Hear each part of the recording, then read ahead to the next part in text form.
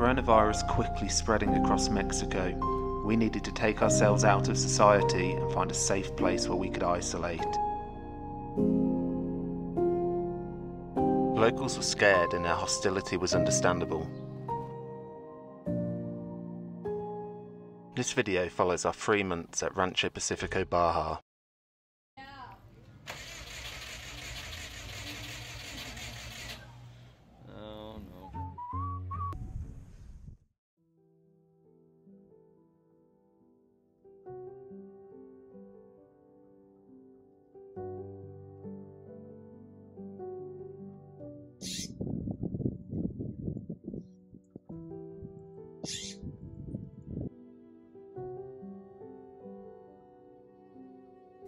Cooking outside on a fire for the first time in 5 weeks. First time in 5 weeks we've stayed in our camper van.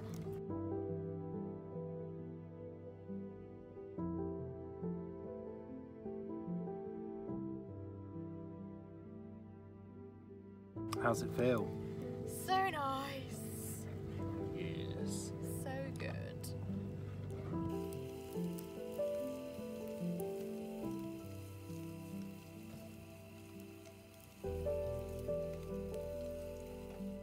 After Amy's attack, we spent 4 weeks living in a casita. Now with her cast off, she was feeling much better and she was desperate like us to be outdoors again.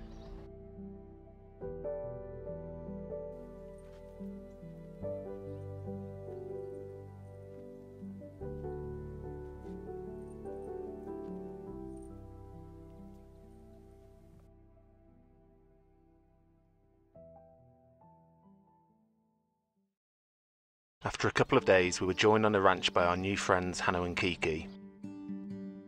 Like us, they were determined to see out the pandemic in Mexico.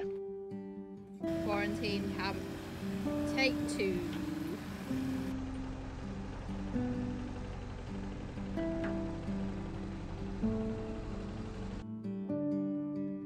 Over the upcoming months, our friendship would grow as we tried to keep ourselves entertained.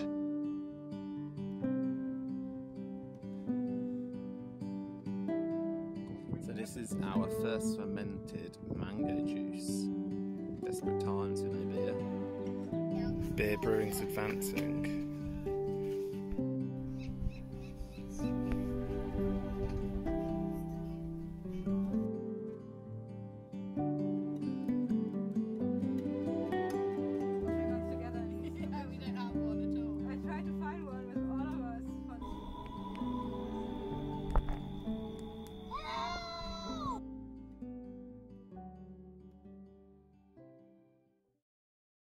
While we were staying at the casita, we were visited by a starving stray cat.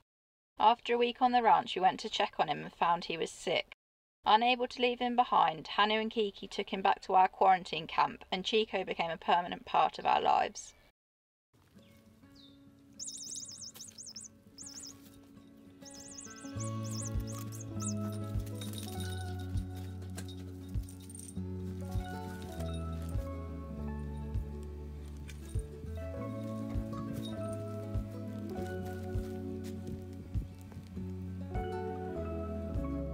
Dane and Sabrina had bought a tiny piece of paradise, and we were grateful that they were allowing us to isolate out in the wild.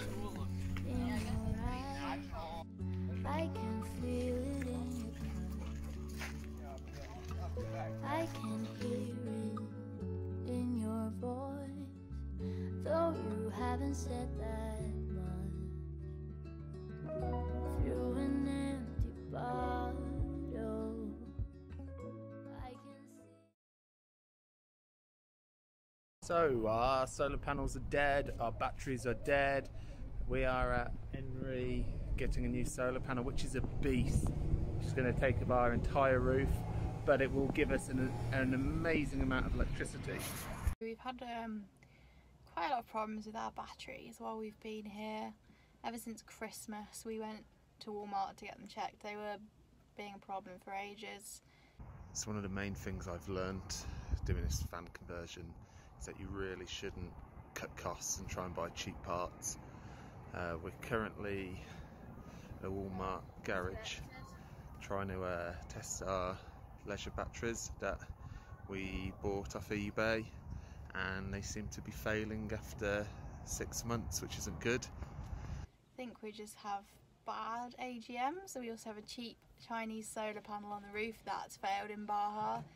Our solar charger just put a big cross over our batteries this morning, and we're really struggling to do anything with them really. It's rubbish. So we've decided to completely redo our system because we don't want any more of these problems when we go further away from places where it's easy to get stuff. We might have gone a bit over the top with our solar panel though.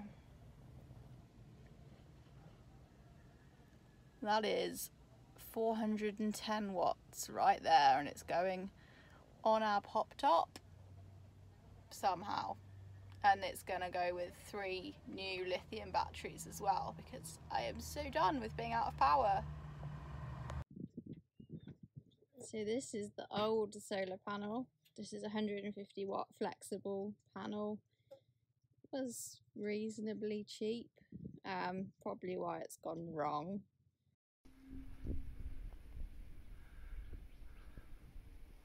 Took the old one off, and now we're just trying to take all the glue off that held the old one down before we can start making the new rack. It's a bit of a boring job. Currently trying to build the frame. Yeah.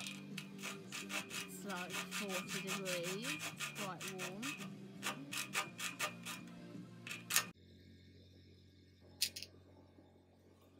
So today we are piecing together the framework for the solar panel. We've had to set it quite high so we can get the surfboards underneath as well. Kind of throw it together and see what happens type of thing. Lifting solar panel test. Yeah. So we have our new panel up.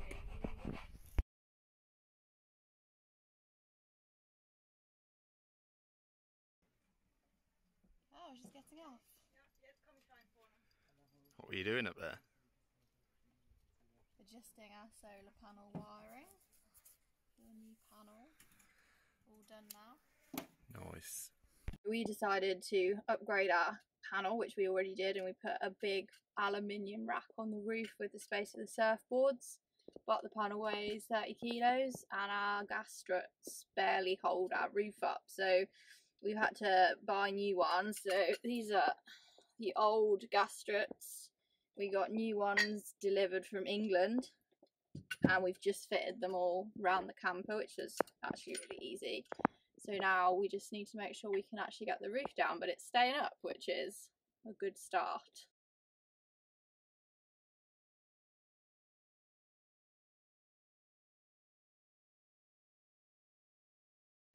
So the big day has arrived. We have new batteries, which is exciting. So our old ones are completely dead really, they barely run the fridge anymore. So I've bought 180 amp hours worth of lithium batteries, which I'm going to try and install today, hopefully quickly because it's really hot. So I'm just going to show you what our old setup looked like. Okay, so in the back of Ruby, here's the engine bay I'm sitting on top of. We have our old batteries. I've already taken them apart a little bit, so we have two 115 amp hour AGMs. What have we got connected to them? So this is for the amp for the speakers in the back, and then up here we've got these 2 red wires. So this one is emergency start. There's a switch on the other side, and if you turn the switch it connects this directly to the starter batteries in case we flatten our starter battery. This one here, this is for the voltage sensitive relay to charge them while we drive. And then over on this one we had our positive was here, and here's the wiring for it. We had this is our Noco charger for hookup or the generator.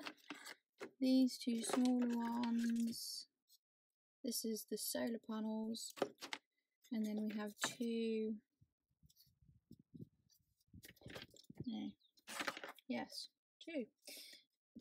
other big wires. One of them is the inverter, and the other one is all of the other 12-volt electrics, like the fridge and the water pump and the USB sockets and all that kind of thing, lights, etc. So all of these are coming out. I'm going to do some new wiring because this is some of our old connectors here, which is a mess, and also the new lithium batteries have screw terminals, not these kind, not like regular car batteries. They're more screw on like this one here, so we need to do some changes. Okay, so new batteries are in. Here are our new ones. Could have actually fitted another one in as well, but that would have been a little bit greedy. But here's the old ones outside on the floor. You can see them, and just how big they are. So here's the difference between why we're doing this and we're not replacing them with AGMs. So this is the second set of AGMs that have broken in. These are only a year old, and we even fitted a battery protector to them, so we didn't even discharge them much more than they ever should have been. They just can't really handle this constant usage. I think they're more like weekender kind of thing, not a everyday live in your van kind of thing. So positives and negatives of lithium versus AGM. The main big difference probably that puts people off is the expense. So here we have these three. So these are Victron Super Pack. They are 60 amp hour each, so it gives us 180 amp hours. They each cost $500. That's actually a good price for lithium. Obviously it's still expensive, but that is cheap. Lithium, obviously new technology, it's kind of coming down. So the total cost of that battery pack there is $1,500. The total cost of the batteries I just took out was about $350. Massive price difference. The ones that I just took out, 230 amp hours, which gives you a usable amperage of 115, because you can only discharge safely to 50%. And even then, you can still fry your batteries apparently. The ones that we fitted, you could 100% discharge them. 80%, 90% kind of totally fine. Which means that even though technically we have less amp hours on the new set, we have more usable amp hours. So actually we have a lot more power now. Lithium doesn't react as much to voltage drops, so when you turn on something that pulls power, it won't just drag the batteries down the same way. They have a much longer lifespan. They're much lighter. I can pick one of these up with one hand very easily. I just had to get Kiki to help me take the other ones out because they're so heavy. Like, I can just about pick one up, like, by myself, but it's heavy and it was hard to get them in. These ones, super easy. Expensive, but after having 4 AGMs, like, I'm ready for some proper power. So excited to fit these. We have our new batteries in, and this is the battery charger that I'm just finishing off fitting. You can see the shunt behind it at the top. That is for the battery monitor, which is going to be going in. The charge controller is already fitted, so I think we're really nearly ready to turn it on. Whoop whoop. Exciting. Connecting wire to connecting wire. Main fuse board, base amp, inverter, battery monitor. Don't make me look fat. Breathe in. Ready? Yes. Oh, it's scary.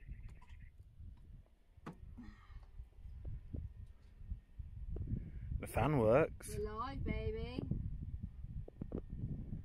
Scary times. Nothing has exploded. It turned out that our celebrations were a little bit premature. So on a drive into town yesterday, our new solar system stopped working. We examined it this morning and found that our smart solar controller had broken. The internal fuse had blown. After tracing it back, we found a short circuit in one of the wiring, which is a pain. I mean, this system costed a lot of money and it lasted barely a week. Willow's trying to diagnose a solution and we'll see what happens. So you can see the problem there. So we are taking everything out and we're going to try and recut these holes a bit tidier. Me! I've nearly got it. I think the warranty's still valid. What do you reckon? Don't see any problem myself. Yeah, gotcha. So we've taken the smart solar charger apart. Fucked it up completely. There's lots of silicon, so it takes a lot of patience to rip it apart. Yeah, because they put all of the stuff in the silicon, so you can't take it apart without breaking it. So this has come off the board, so that should be hopefully fairly easy to resolder when we have to change this fuse. But it's a lot better than sending them an email, them saying, oh, it's not under warranty, and not getting anywhere. So we're going to fix it ourselves. Them jewellery skills coming in handy again.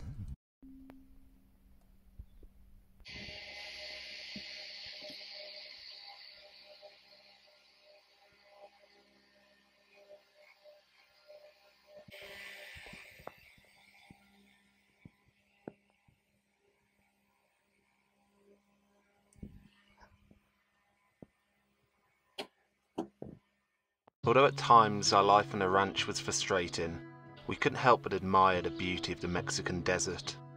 I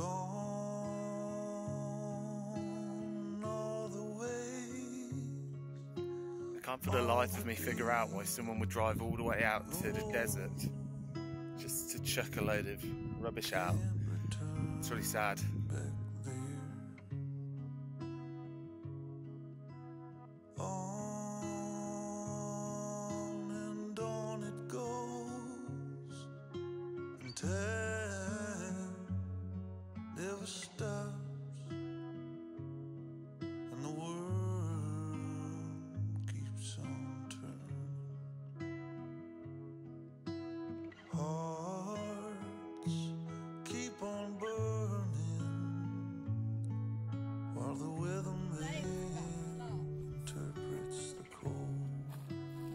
Yeah, what you got there? A baby cactus that I ripped off the big cactus that's probably going to die, and an air plant. Let's see. Where's that going?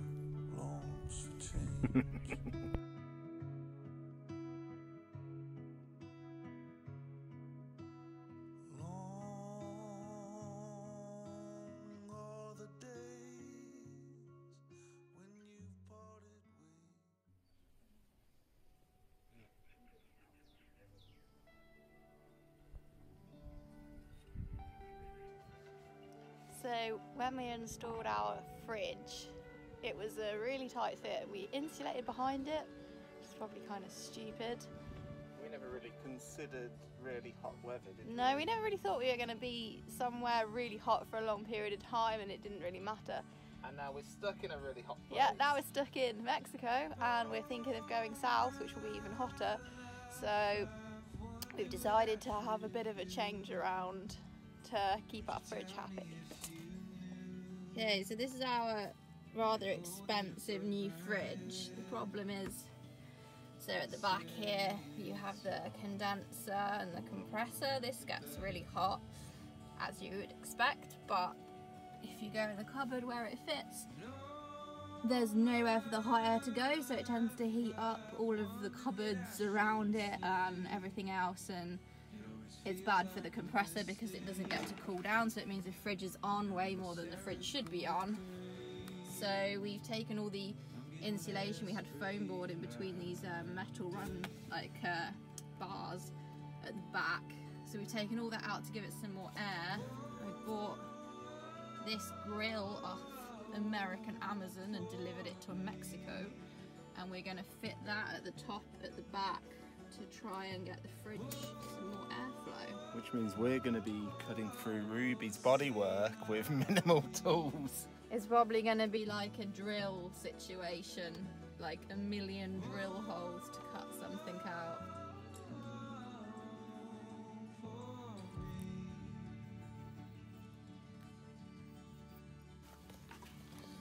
We need to what? Cut it out. I'll grow back if you get it wrong, right? I'm not going to get it wrong.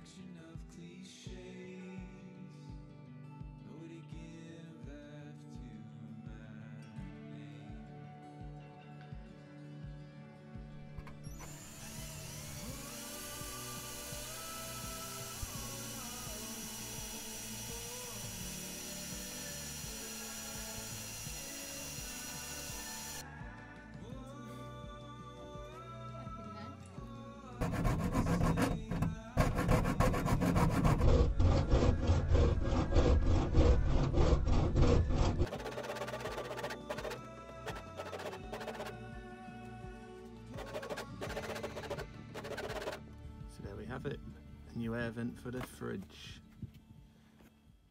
Our fridge wasn't the only thing struggling with the Mexican heat. Redneck Aircon Mark II. You take a very cheap cool box, make holes in the side, make a hole in the top for a very cheap fan, and you have air conditioning. Shove it full of ice. And it works. Sorted. Cheap as chips. So this is a pressure operated cooling mat we just bought Amy off Amazon, and for the first time she's actually using it, which is great because today it's pretty warm.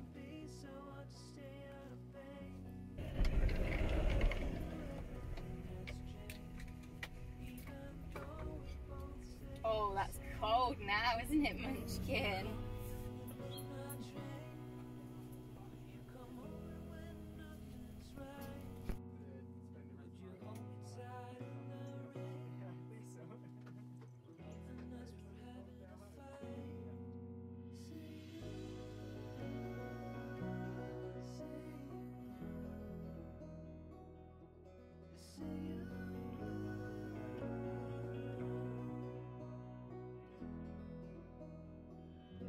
Wow, okay. This is the big one. Yeah. Oh, it's clear the dark. Yeah. Oh, wow. Oh.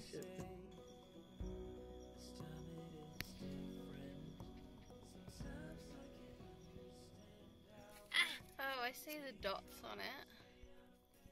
Yeah, now you can really see the red cross. So we've just been to La Paz. Our visa ran out yesterday. After a lot of paperwork filling and waiting around, we have got new visas sorted and we are officially, refugees of Mexico. And it was only meant to be a 5-week trip apparently. Not quite. So this is what the future of shopping looks like. Yay. So we've gone from no beer to lots of beer. It is what? First time we've bought a beer in a bar or a restaurant. Since the border closed, pretty much. Yeah. In April. Last time we went out was in Todos Santos for those tacos. They wouldn't let us buy beer. So No. this is like the first beer I've ordered in a bar or something for, 2.5 months. Cheers. Cheers.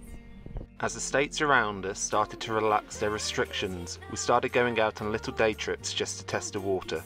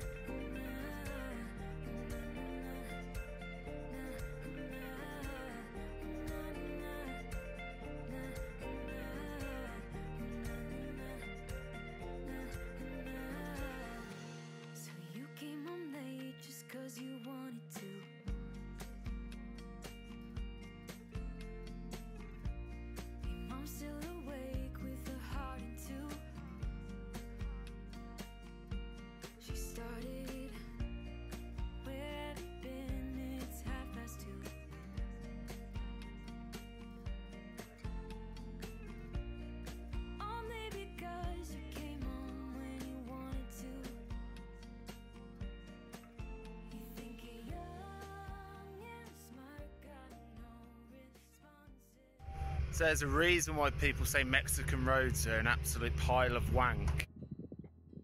First proper Mexican road experience. I fucking hate this road. That is what you call a very wrecked tyre. It's the same road that broke our charge controller. Fuck off. So we're sorting out an irrigation system today.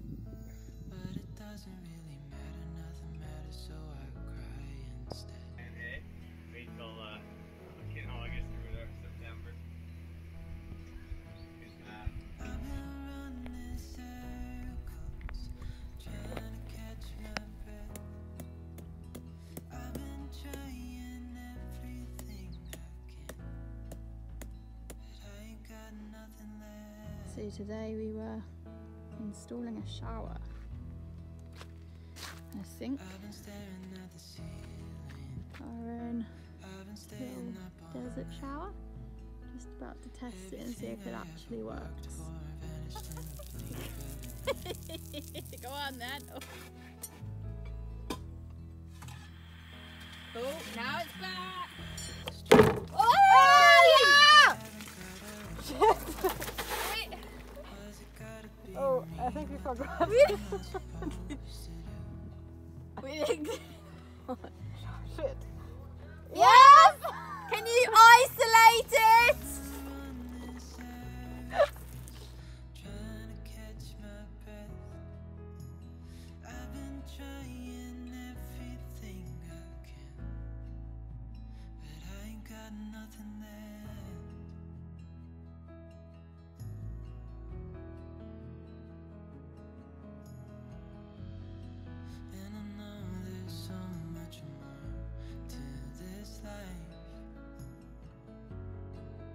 It's hard to see it clearly.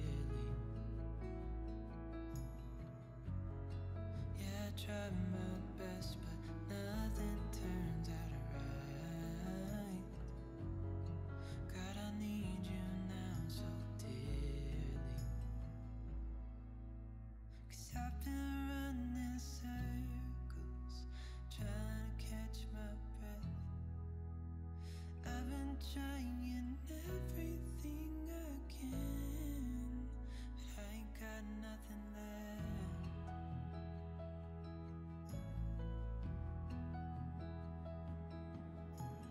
I've been running circles, trying to catch my breath. I've been trying everything I can. I ain't got nothing left.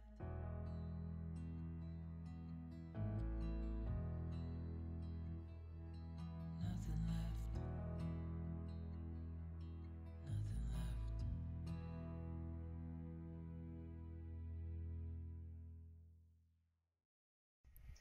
So after 3 long months at Rancho Pacifico Baja, we're going to take the bold step today of hitting the road once again in search of free campsites on the beach. A little bit apprehensive, not sure if we're going to get moved on, hopefully not. Hopefully we can start going back to the way we were travelling before. Only time will tell. You having fun? Kind of, in a slightly scary, I can't get everything in kind of way. Cupboard is organised. I think it's the tidiest that's ever looked. New pans, all good. It's very clean. Now I'm doing the food cupboard.